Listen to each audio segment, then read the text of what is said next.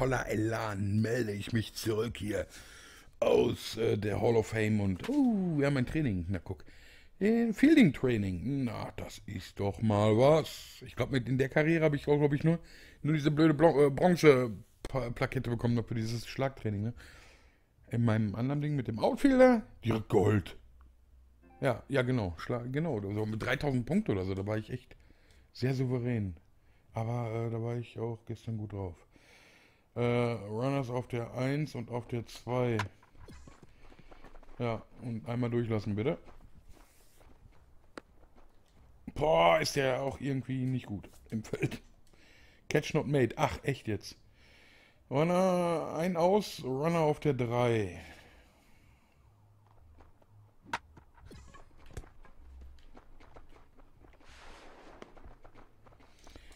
Fängt der auch was? Jetzt mal ohne Scheiß. Irgendwie macht er gerade so ein bisschen den Eindruck, als hätte er, ja, so eine Tube Klebstoff-Intus. So, wow. Ein aus, Bases loaded. Also das ist eine Double Play Situation. Zack und zack. Ja, keine Ahnung, ob er den ausgemacht hat, aber das interessiert uns jetzt auch nicht. Kein Aus, Runner auf der 2 und auf der 3. Boah. Yo! Also so kann man natürlich wunderbar trainieren, ne? Wenn er nichts fängt. Also was soll ich denn jetzt noch machen? Kann ja nicht mehr machen als zum Ball gehen.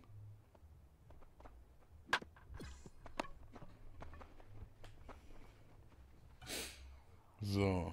Kein Aus, Runner auf der 1. Ganz klassisches Double Play. Ja, hallo. Was eine Pfeife. Wirft er nicht. Ja, gibt ihm ein Silber. Ah. 2 aus, also ein ganz klassisches, mach ihn auf der ersten Base lang. Oh, yo. Sehr schön. 2 Outs, also auch wieder auf der ersten oder kannst du auch auf der zweiten machen. Das ist natürlich, je nachdem, wo der Ball hinkommt, wobei, wenn der hier hinkommt, ist das natürlich, oh, Flyout, schön. Ein aus, Bases loaded. Das müsste dann ein Double Play sein, also auf der 2, auf der 1. Das wäre schön. Aus der Drehung, der passt. Und der ist überworfen. Das ist sehr schade. Im Spiel wäre das natürlich jetzt wieder fatal. Hier haben wir das aber relativ gut. Oh, Gold, guck mal. 200 Trainingspunkte. Schweigert. Aber immerhin eine goldene Plakette. Wollten wir ja schon immer mal haben, oder? Habt ihr nicht zu Hause gesessen und gesagt, ey, wieder mal Zeit hier für Training Gold, Training Gold, Trainingssession Gold? Plakette. Rubberduck. Ah, ja, waren die anderen. Ja, Richmond oder was ist hier los? Wir sind immer noch hot. Ronaldo Loriano. Hottie hot. Boah, was für dreckige Statistiken, ey. Ein Hammer-Average, keine RBIs. Ja, 8, ja, danke. Aber für den Schlagschnitt ist das natürlich ein Witz. Ein absoluter Witz. Aha. Oh.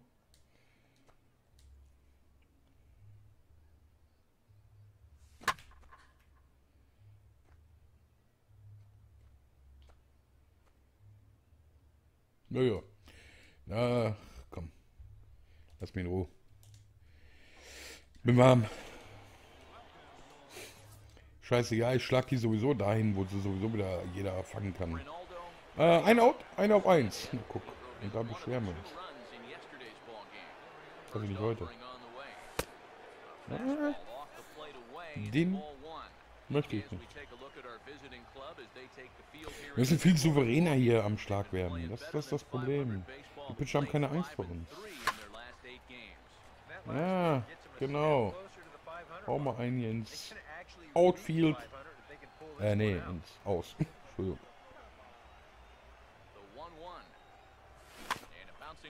Ja. Der war früh. 1 and 2.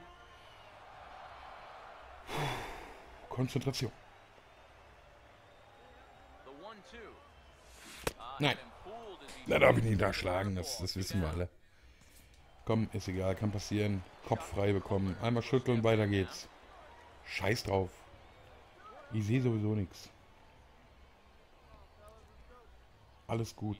Das könnte hier ein hübsches DP werden. Ja, oder wir machen nur den Einer. Okay. War auch zwischen uns beide wieder und gut, dass er den überhaupt noch bekommen hat. So. Komm, lass mich hier an den Schlag. Ja. Ich habe das Gefühl, gleich passiert was Großartiges. Ich kann es nicht erklären, aber es kribbelt in den Fingern. Kennt ihr das? Lasst mich... Ja, wunderbar. Und sogar noch einer auf 3. Wow. Jetzt geht's los. Freunde, Freunde. Ich rieche es. Oh! Oh! Es ist wahr! Unglaublich! Ab jetzt nur noch so. Nur noch auf die Kacke hauen, dann ihr seht, es haut hin. Es hat nicht umsonst gekribbelt. Wobei ich nicht sicher bin, ob es wirklich die Finger waren. Aber irgendwas hat gekribbelt. Home Run! Unser erster Double-A Home Run. Dabei war der gar nicht so gut getroffen und alles. Oh, Baby! Zu früh, ne? Eigentlich zu früh. Auch vom Gefühl her, als der Kontakt hergestellt wurde, dachte ich so, oh, das wird ein Foulball oder, ne? Home Run! Oh, lässt er sich feiern, ich glaube, ich spinne. Er muss jetzt ja auch nicht übertreiben, ne? Eine lange Durststrecke liegt hinter uns. Und, endlich konnten wir uns ein bisschen befreien. Unser Team führte 3-0 und auch sofort wieder hier Progress plus. Ja, und okay. Das ist hier Euphorie geschuldet. Jetzt will er natürlich direkt noch einen raushauen und das ist ganz natürlich für so einen jungen Burschen wie Lariano. Oh Mann, endlich mal wieder ein Erlebnis, was relativ erfreulich ist. Wirft er hier eigentlich nur hier Breaking Balls? Ne, erst war sogar ein Fastball, okay. Okay, komm. Solid Content, aber gibt immerhin 14 Punkte, weil es einfach gut war. Ja, die schlechten Pitches eigentlich bis auf dem ersten direkt weggelassen und dann Kontakt hergestellt. Der hätte ja auch durchrutschen können. Und dann hätten wir wieder noch ein Base-Hit gehabt und alles wäre tutti gewesen. So, und Hepp und out. Sehr schön. Neue Energie getankt, neues Selbstbewusstsein getankt. Alles hier, Freunde. Wir sind wieder auf dem richtigen Weg. Und ich hatte es im Gefühl, als hätte ich euch belogen. Es werden natürlich die einen oder anderen sagen, du hast bestimmt nachträglich kommentiert. Denen kann ich nur sagen, nee, Schnauze. Hab ich nicht. Ich hab's gerochen, ich hab's im Urin gehabt. Was spürt man? Oh, guck mal. 2 Leute. Kein Aus. 1 und 2 billig. Was ist hier denn los? Und sogar ein Lefty. Na, den darf ich nicht nehmen. 7. Inning. 4-3 nur noch. No. Wobei ich da nicht so sicher war. Eigentlich hätte ich schon fast wieder geschwungen. 1-1. Wow!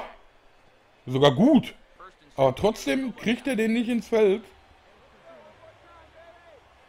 Was war das denn? Nach der dritte Pitch sind der zweite und dritte waren beides Fastballs. Ne? Nein, doch. Das war ein Sinker. Alles klar. Hätte ich weglassen sollen. Aber mit Change-Ups habe ich echt Probleme. Aber auch mit Curveballs. Kann er Curveballs? Nein.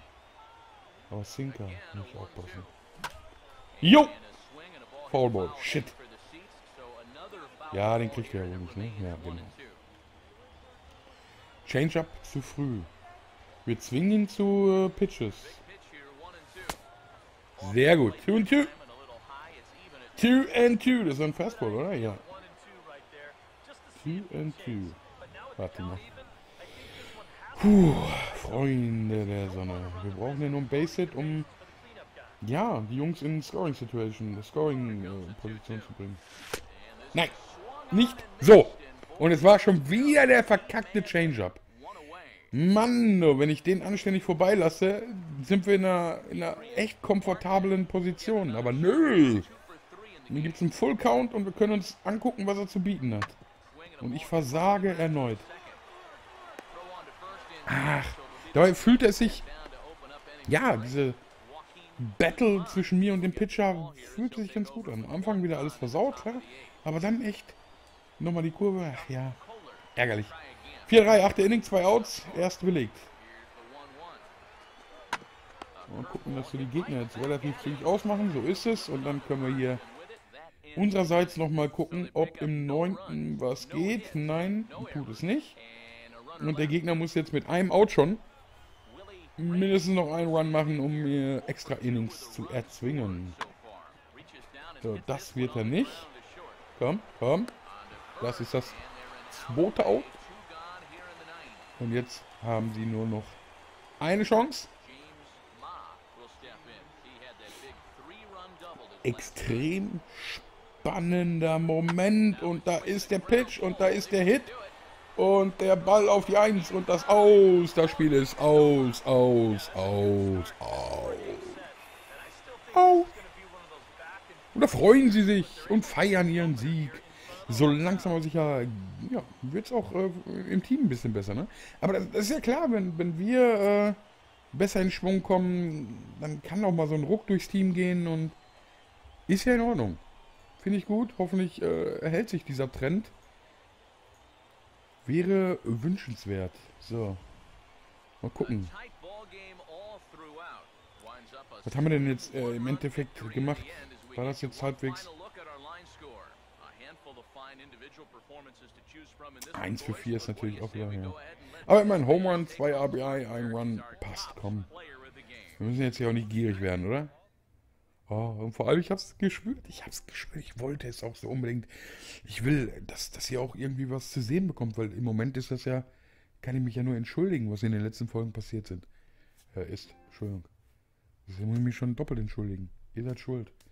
30 Punkte für den ersten Double-A Home Run in unserer Karriere. Und 49,50 Statistik sehen wir oben. Das heißt noch ein Sieg und wir hätten eine ausgeglichene Statistik wieder. So, das tut doch schon der geschundenen Seele, der geschundenen Betterseele, ja, dann doch noch gut. Dass wir das Ding jetzt hier irgendwie noch gedreht bekommen und die Karriere in die richtige Bahn lenken.